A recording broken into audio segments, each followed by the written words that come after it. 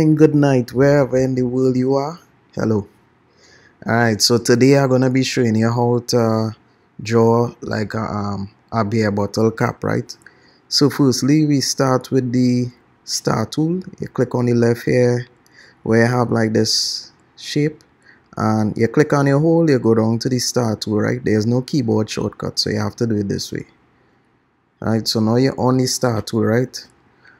So you're clicking on the artboard, and then they will ask you how much points you want to put on the star, right? So you could use your discretion. So for today I would choose about 30, right? So you backspace that.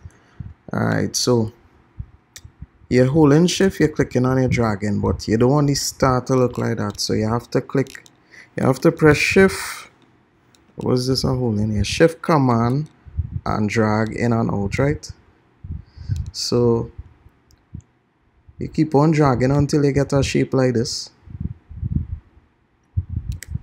Alright.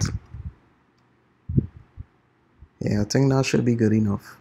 And then we going up to the align panel, align to artboard, align it to the center, then align vertically align center, and vertically and horizontally align center. Let's make it a little bigger.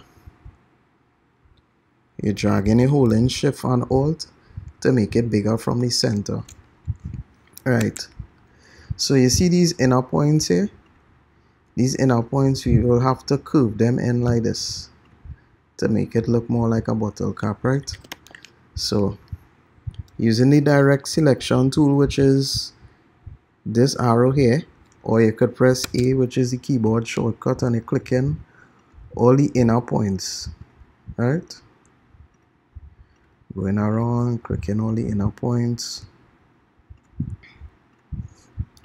This is gonna take some time, so you'll have to be a little patient with the process. Oh yes, and you're holding shift while you're clicking each point, so that you're selecting all of them at once.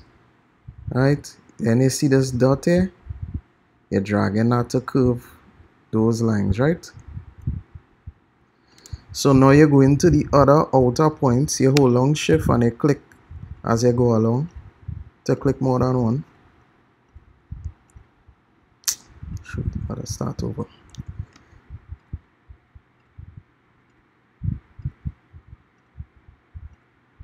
Click, click, holding long shift. So every time you click, you just add into the selection.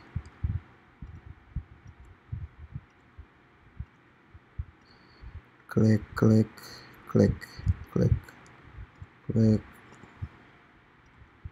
As I said before, it's a time-consuming process, right? There's no fast way to do this if you want to do it good. And you click on the little dot and you drag it in. Alright, so we kind of looking like a cork there. So next thing you're doing is you're drawing a circle, and then you're centering it to the artboard the same way.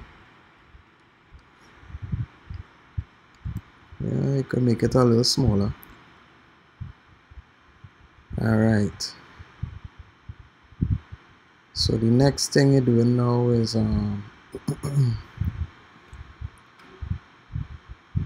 you want to rotate it so that this space here is in the center. So you just click into the top corner of the shape and you turn. You could even like draw a line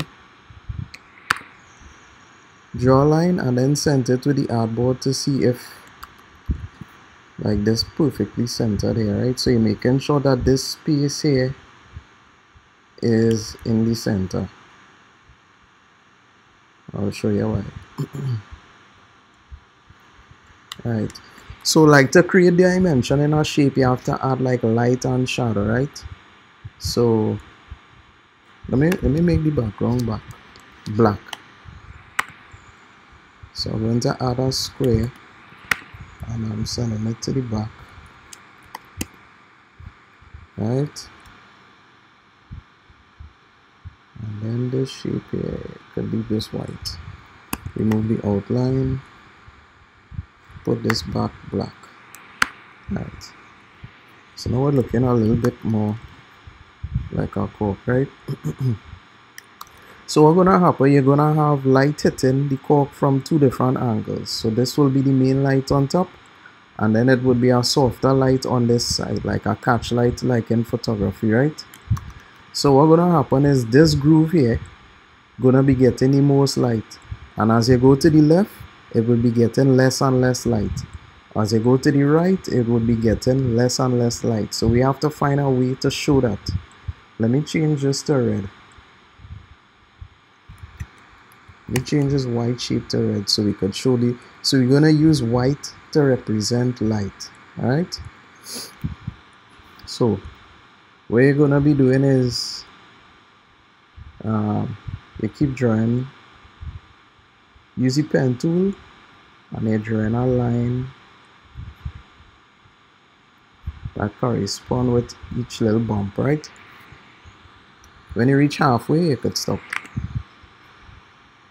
To continue the line on this side, you just hover over. When you see that slash, you could click on it and continue the line.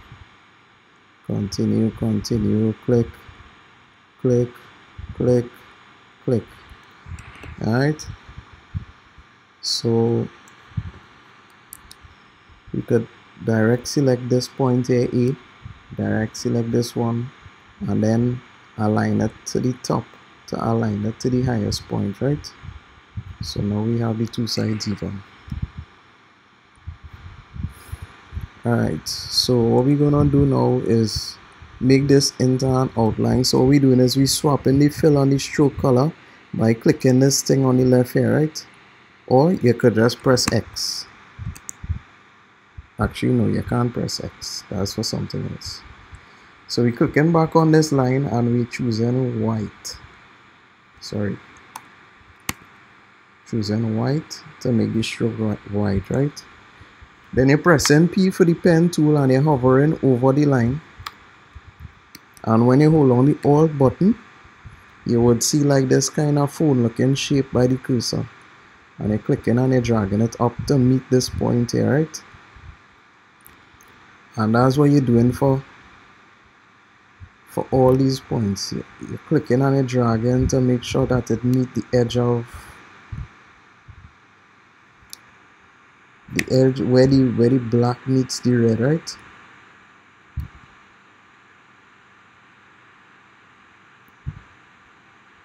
Nice.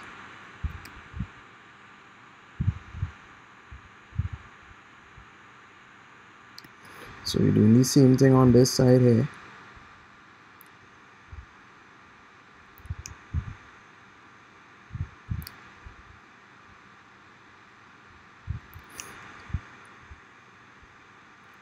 Right, if you missed it, using the pen tool, the keyboard shortcut is P for pen, and you're holding the Alt button to bring up that kind of telephone kind of symbol.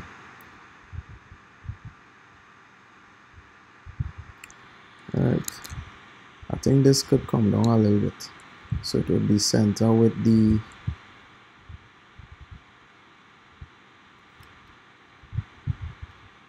this little bump here.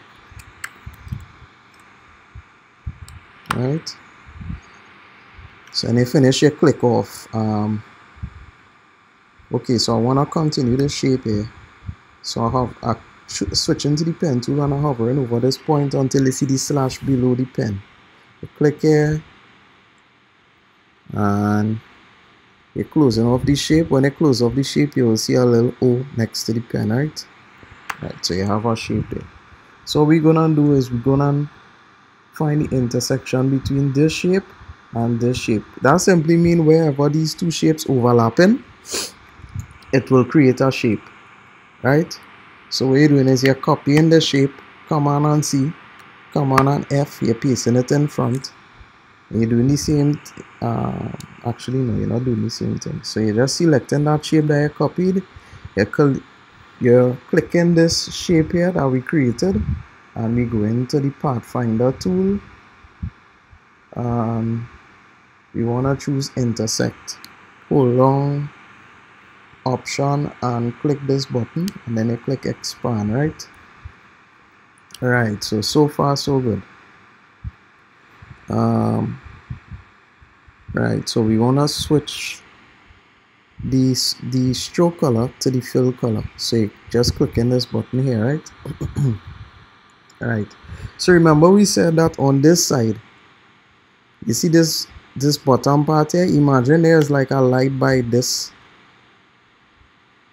circle here, is this oval is the light.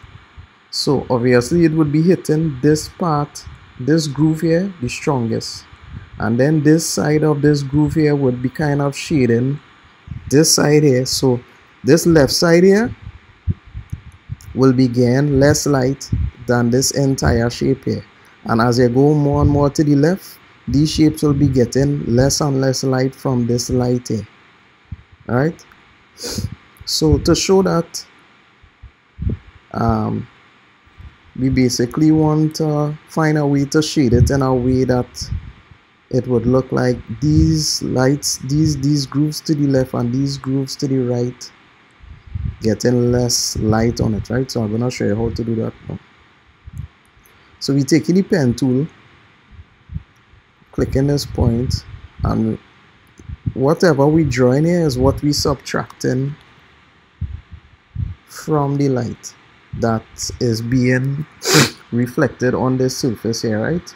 So wherever you see in black, we're going to subtract that, right? Let me start over.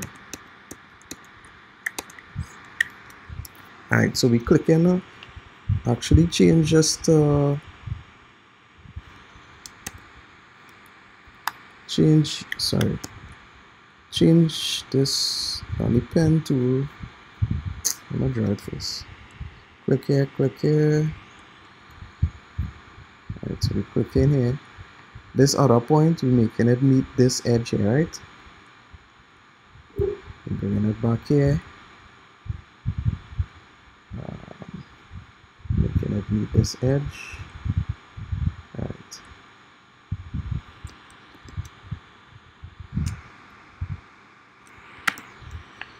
So now we taking this black shape that we drew here and we subtracting it from this white shape here, right? Might look strange now, but when we finish, you would understand the effect that we're going for, right? By the way, Command and plus is to zoom in, Command and minus is to zoom out. Alright, so zoom in. Alright, so we're doing the same thing, but this time when we draw any shape, we're trying to make the white area a little smaller. Remember, the white area is the white area basically showing you how much light being reflected on the object. So instead of starting here on the edge, we'll go in here a little bit to the left, right? To the left. Find a shape. 1, 2, 3. Click on drag to create that curve.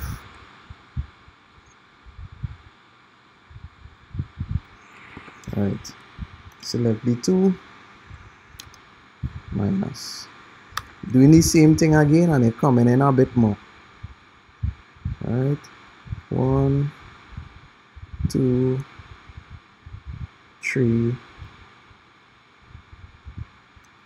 4.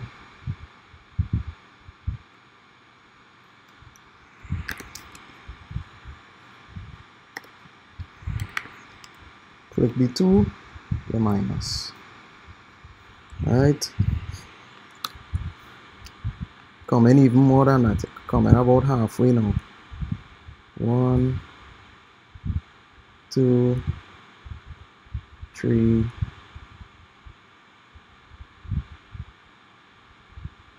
4.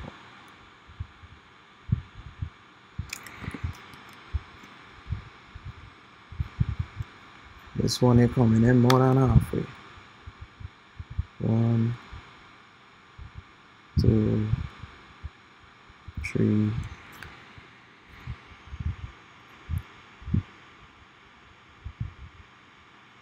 4.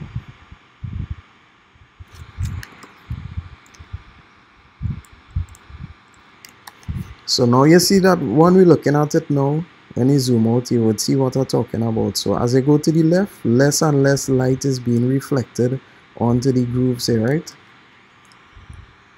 So just to finish off this last one here. 1, 2, 3, 4. What we do now is we can make these even shorter now.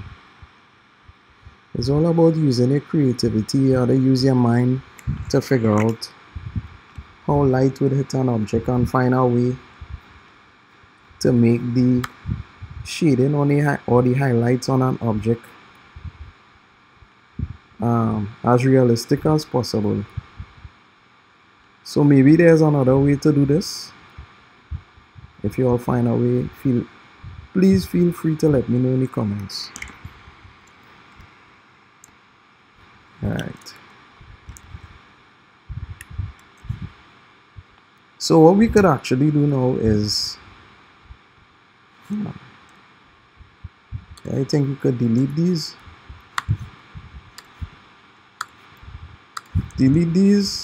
And instead of having to draw these over on the right, what we could do is we could copy these here instead of giving yourself double work. You could copy these, right click, and you go to transform, reflect.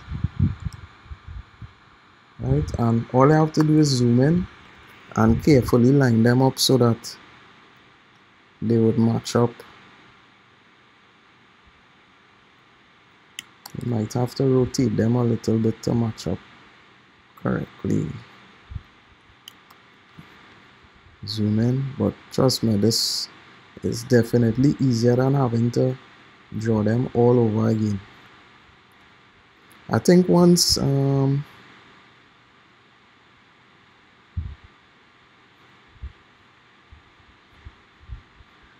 intersecting with the bottom here, that should be good. So you see how they overlapping, now is okay. So you could now select this red here, copy, paste it in front, and then select this. Sorry. Oh yeah, there's another trick here. So like, let's say you have this whole shape here, but it's made up of different shapes. What you could do is you could double click on the shape to edit each shape individually. So like we just want that shape that we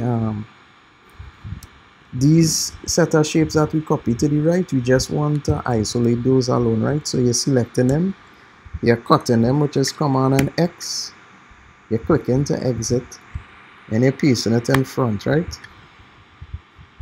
Right, so now you have these, you could select them all and then combine them, which is unite, option click, expand.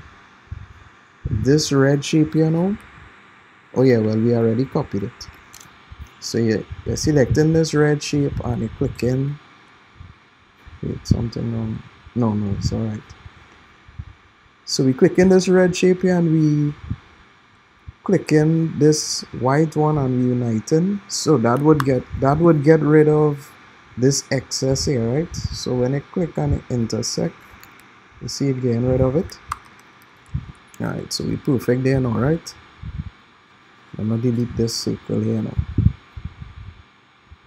Alright, so we can now unite everything here, and instead of drawing this over again, copy, turn it, and paste it up here. I think you could let's delete these two on the end here. Most likely they won't get any light from that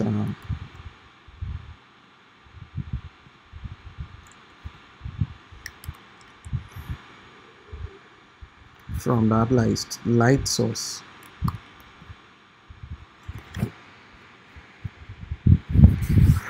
Alright. So the next thing we want to do is right on the edge here to the top here, it's supposed to have like a highlight along this top here, right? So what we're gonna do is use brushes to show this highlight here, right?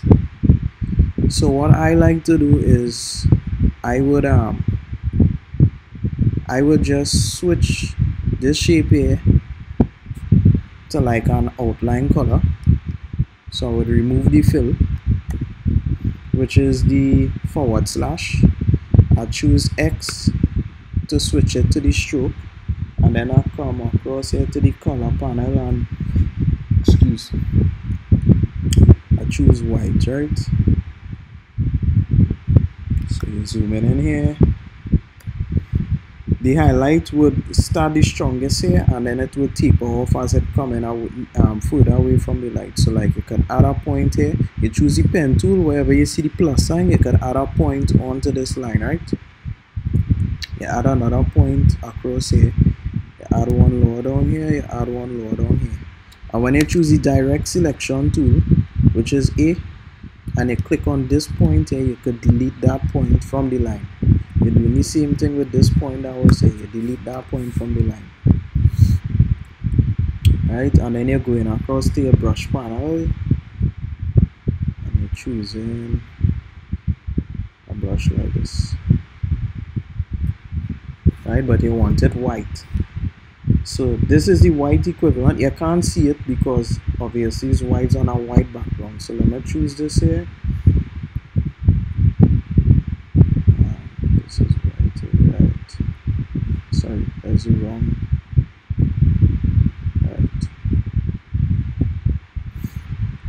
Alright, so I know all are probably wondering how the hell, where does go to get this brush. So these are custom made brushes that I made, right? As you see, it's entitled Wet Man Thing. These are brushes that is used when you want things to look wet. Alright, so it's pretty simple. So like you see these shapes here, you're basically just drawing them out. So like for example, this first one here is exactly what this white one here that you can't see. You just take the ellipse tool, which is the circle tool. Ellipse, the shortcut for that is L. And you're basically just drawing out that shape. You change the filter white. And in the brushes panel, which is up here, you click new brush, and then you choose add brush. You press OK. I don't think you have to adjust any of these options here. You click OK. Actually, let me use yellow so that you'll be able to see it better, right? Yeah, let me use yellow.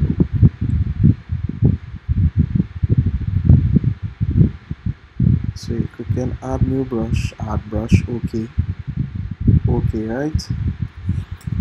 So like if you use the brush tool while this brush is selected, this is how the line will. You're just clicking and drag. If you have a mouse, you click and drag. If you have the pencil, like one of those pencil tablets, you click and drag. You could also use it with the pen tool where you draw a shape, and when you click over here, it would take the shape of the brush that you just created. So that's how I did this kind of highlight here. I drew the circle. I made a point here, I made a point here, made a point here, made a point here. I'm just doing exactly what I did before. I'm going to zoom in so they could see better. This point, you minus it. Direct selection A, you click here and then you press backspace to minus the point. And then you just click here, and that's how you get that shape. So as I said, that is exactly what I did with this highlight here and this highlight here. The only difference is that because the color is white, you can't see it in this panel here. Alright, so let me backspace all these yellow shapes that I just put here. Alright.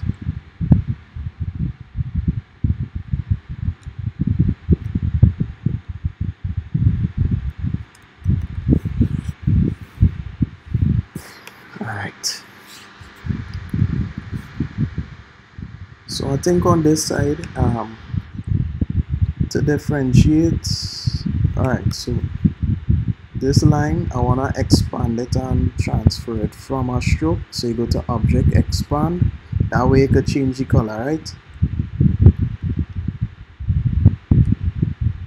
So with these two selected, I think I want to make them a darker shade. So like let's use red, and let's change the cork to black.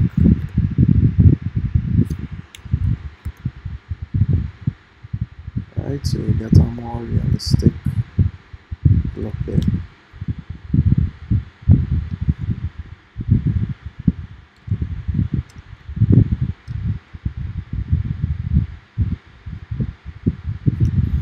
And finally we could add like a circle, center, change this to red.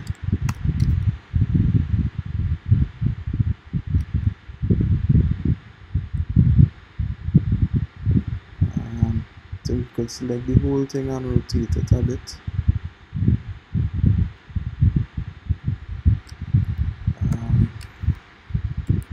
Add some text, Cork logo, no pun intended. I'm gonna choose hardline. Let's see how hardline looks.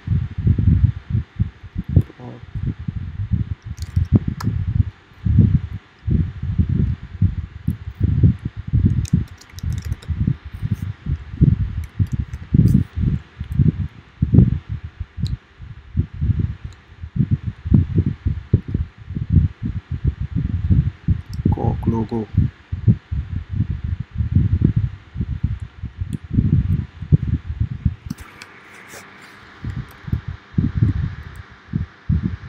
Alright, so yeah, I think realistic. Could always play around with the colors.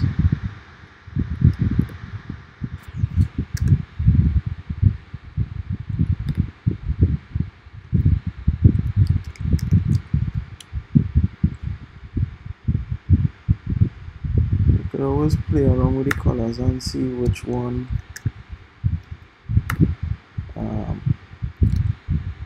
which colors you like the most.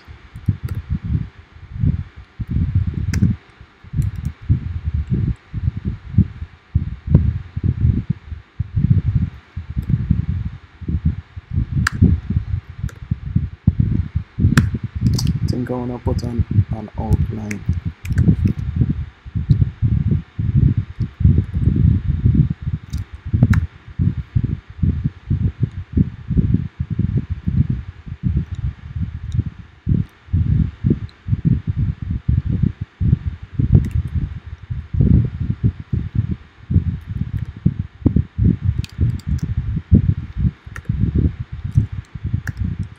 Yeah, I like all the outline.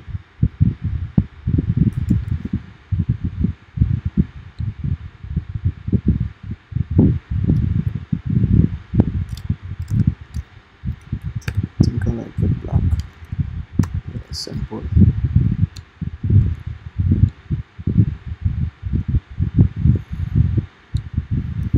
Make this a little bit smaller.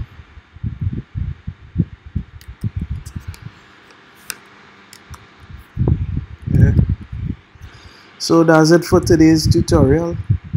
Don't forget to like my page, follow me on Instagram, logoboss.wi. You could also subscribe to my YouTube channel where you would find more of these tutorials. Alright, so thanks for tuning in. See you guys next time. Alright, bless.